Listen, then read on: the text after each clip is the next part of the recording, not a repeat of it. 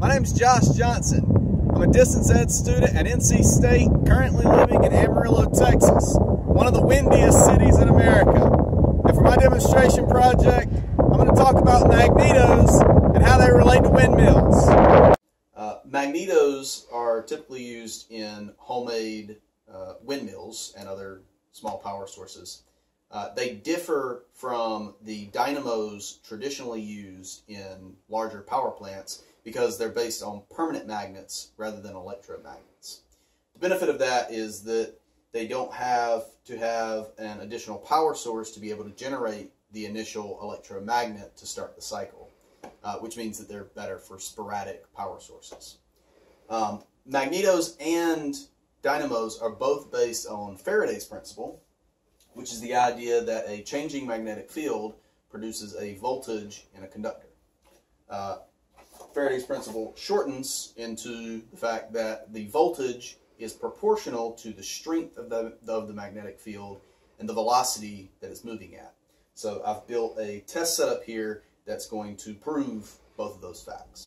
In order to test some of the principles of Faraday's law, I've got a pretty simple test setup here with a wooden wheel on an axle, a few magnets, neodymium magnets, inset inside the wheel. I've got a post with a coil of magnet wire attached to the top that sets up against the magnets as it spins.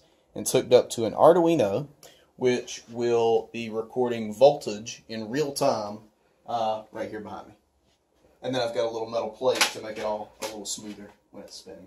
For my first demonstration, I'm going to show how the increase in magnetic field increases the voltage by spinning the wheel at a relatively constant velocity and then moving it forward so that the magnetic field increases as the magnets get closer to the coil, and we should see an increase in voltage. So right here I'm at about a half an inch, maybe 3/8 of an inch. And then now I'm at maybe 1/4 to 1/8 of an inch.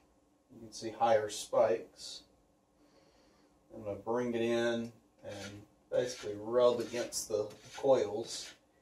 And you'll see that I'm getting up to about 100 millivolts or 0.1 volts. For my second demonstration, I'm going to show that voltage is affected by velocity by keeping the wheel at the same distance from the coil and then slowly increasing the velocity of the wheel.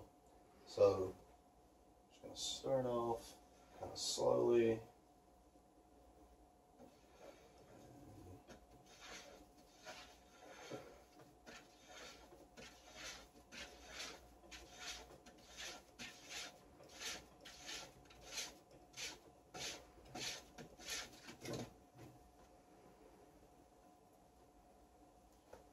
Alright, so as you can see, it starts off slowly. I had a little bit of trouble getting it going, but eventually I did get it going, and I got up to about 100 millivolts, so 0.1 volts. And that shows that as the velocity of the wheel increases and the velocity of the magnets, so does the voltage. For my final experiment, I should note that the magnets in the wheel are alternating in the direction that they're facing. So I'll have the south pole facing out and then the north pole facing out. What that does is one of the poles is going to produce positive voltage and the other pole will produce negative voltage, creating the alternating current that you've seen throughout the other two experiments. So by removing at least most of the magnets of one orientation, what I should get is at least a predominantly, it should favor one either positive or negative direction. So as I spin, you can see that there's clearly a positive preference.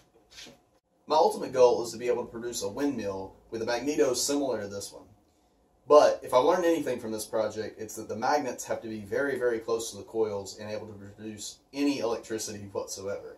So I'm going to have a much better setup to be able to actually do that. I'm going to need just so much more tolerance in the wheel, the axle, and everything. And that is another project in and of itself. So I really hope you liked the video, and thank you for watching.